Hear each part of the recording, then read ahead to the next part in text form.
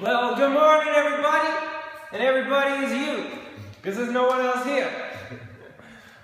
Hope you're having a beautiful day. Today we're going to hit on a very important topic. I would say this might be my first geometry throwdown. This might be my first geometry one. I don't know. Have to check the old archive for a moment. Again, we got the nice big cavernous room, so you got that little echo. It's all good. It's not as good when you teach, but it's beautiful when you sing. Oh. Sorry about that. I can't help myself. Alright, so we got a right triangle here. We know the hypotenuse. We don't know that side, and we want that side. Now, we would like to Pythagoreize because it's fun. It's fun to drop the Pythagorean theorem, but unfortunately for that to work, you need two sides, and we only got one side, so what are we going to do? Well, the answer is, we're going to use trig functions. That's what we're going to do. So I'm going to hit you up with a little SOHCAHTOA knowledge right now. So we have, there are three trig functions.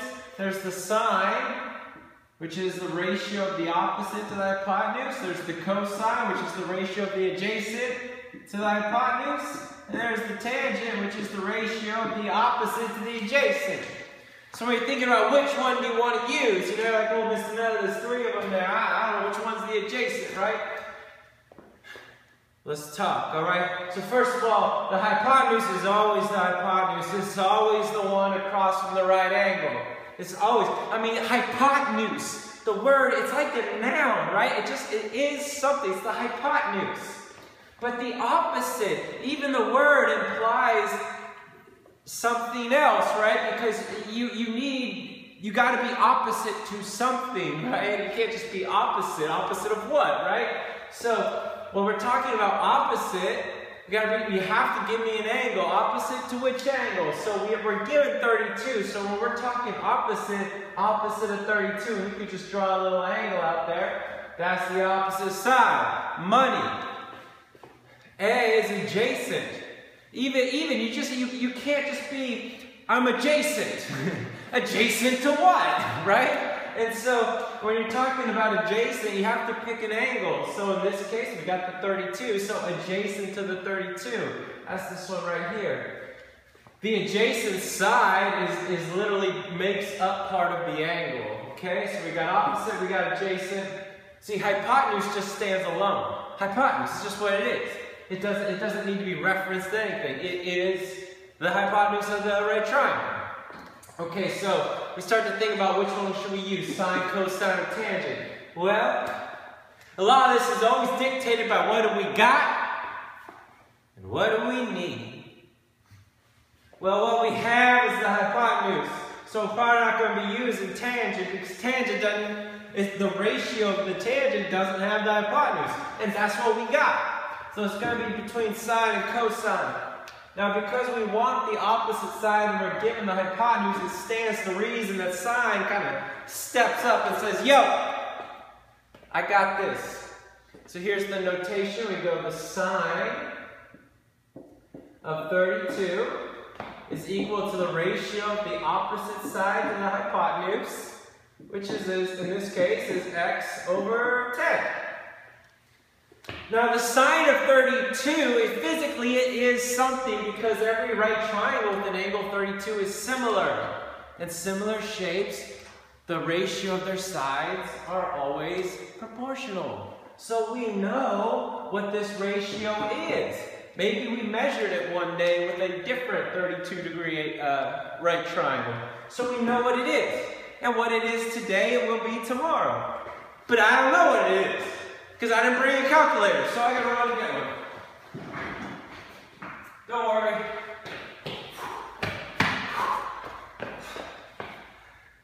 Okay. I didn't bring a calculator. Who doesn't bring a calculator, right? Okay, so I'll do this for you. Maybe I'll put it here. We got the sine of 32 is equal to 0.5299. You see that? So we got 0.5299. That is equal to x over 10.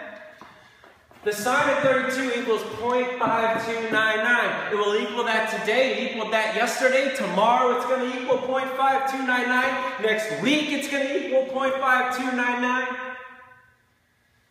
If you grow up and you become an astronaut, you fly to the moon, the sine of 32, even on the moon, still equals 0.5299. Always.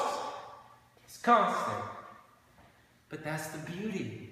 Because look, now there's only one unknown. Now we can actually solve for x, even though we only knew one side. So I'm going to multiply both sides by 10, because I want to clear that denominator. I almost went to my calculator for that, but now I know, no, I ain't going to do that. I ain't going to do that. Because I'm multiplying by 10, I can handle that. And it just means you take the decimal and move one over. 5.299 is equal to x. Holla! Beautiful! But I know what you're saying. At least I know what some of you are saying. Some of you are saying, Mr. Miller, that's all fine and good. I'm sure even half of it's right. But you see, my religious convictions have told me never to sin. And you asking me to sin, and Mama said never sin. You don't have to sin in geometry. Don't worry. Don't worry. I don't want you to have to take out your rosary beads and do some Hail Marys after your homework. So if you don't want to sin, don't sin. Just find the other angle. That's it. Just find the other angle. Look, you know what it is. If that's 90, that's 32. It's no damn mystery what that one is. If it was 60, so it'd be 58, right? Boom, because it's got to add up to 180, because it always adds up to 180. All right. So look at what that did for us. See, if we're talking about the 58-degree angle, all of a sudden this is the opposite side. I'm opposite to what, right? So even the word implies, so in this case we're opposite 58, and this is adjacent. Adjacent to what, right? Adjacent to the 58-degree angle. And here's why you don't have to sin, right? Because look, I'll do it right above. I'll even switch colors. I'll even make it green. Because now the ratio we have is we want the adjacent and we have the. So look, we say, oh, okay, cosine of 58 is the ratio of the adjacent to the hypotenuse, which is x over 10.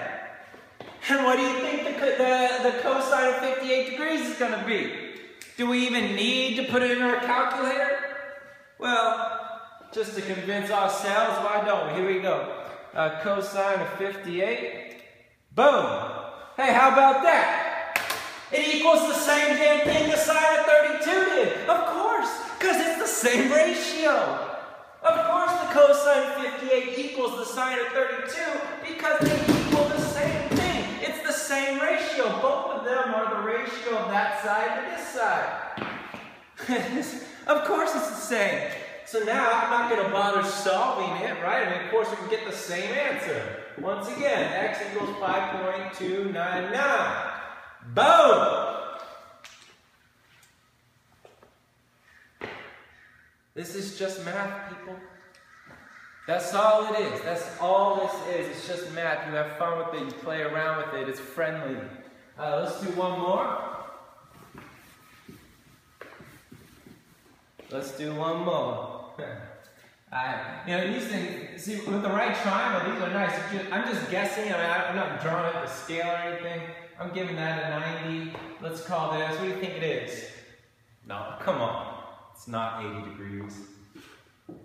Let's go 55. Okay, 55. Alright, so that's 55. Sweet. Now we need something else. Let's say we want the hypotenuse this time, and we're giving this to be 5. Alright, there we go. So again, SOHCAHTOA is going to be our friend. I don't even know why I erased it. SOHCAHTOA. I mean, obviously, it stands for the sine is the opposite over the hypotenuse, the cosine is the adjacent over the hypotenuse, and the tangent is the opposite over the adjacent. So just say it with me. SOHCAHTOA, which stands for, yeah, some old hippie, another hippie taking old acid, right on. All right, good job. All right, so here we go. That's the hypotenuse. Again, hypotenuse, it's like I mean, I'm not going to say I'm going to throw down as some grammar aficionado, but it feels like a noun, like it doesn't need to be referenced to anything. It's the hypotenuse. When we're talking which side is opposite, I really feel like you got to say opposite to what, you know? Like you just can't be inherently opposite. So, in this case, that is the opposite side, and it's the adjacent side. Okay, so as far as the 55-degree angle is concerned, we have the opposite. We want the hypotenuse. So again, sine wins out.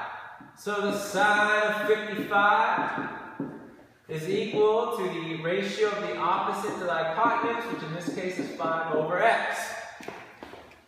Alright, so what's the sine of 55? Well, let's ask the calculator. The sine of 55 is 0.8191. Okay, so that's 0.8191. What the sine of 55 is today, it will be tomorrow.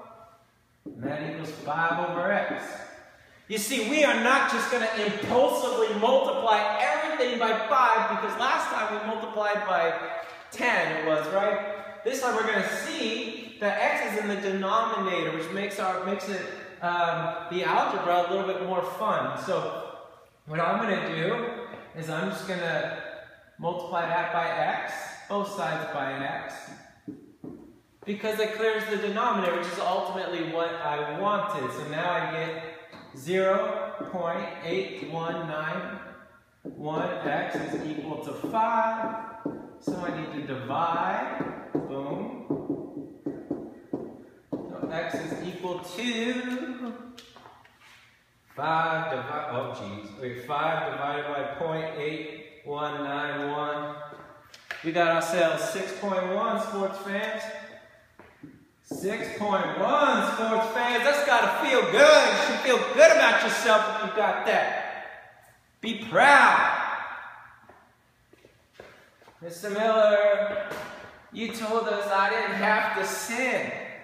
I was at church on Sunday. The preacher told me never to sin. Alright, hey man, hey whatever, it's all good. It's all good.